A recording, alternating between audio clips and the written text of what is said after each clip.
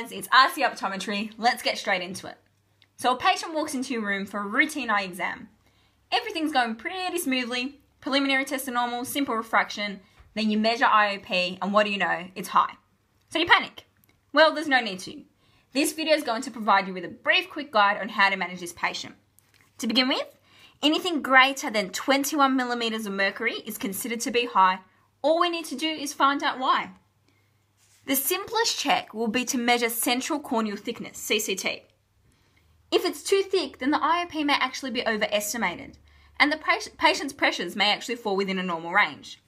If all other tests we discuss are unremarkable, then problem solved.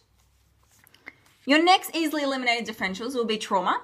Has the patient had damage to the anterior chamber angle, causing the aqueous to not flow as easily as it should? Then ask about drugs. Is the patient taking steroids? This could be simply a steroid responder.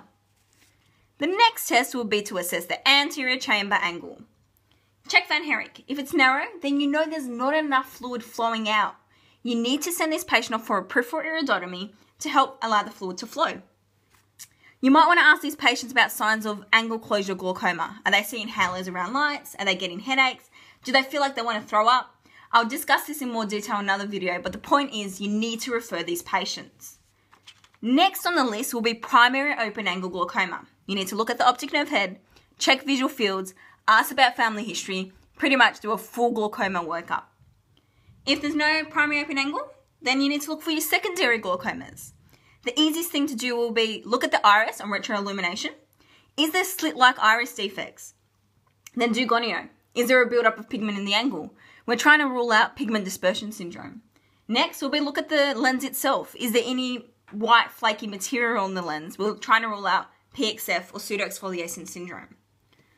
By this point, if all your testing's coming out normal and you're quite confused, then you need to consider ocular hypertension.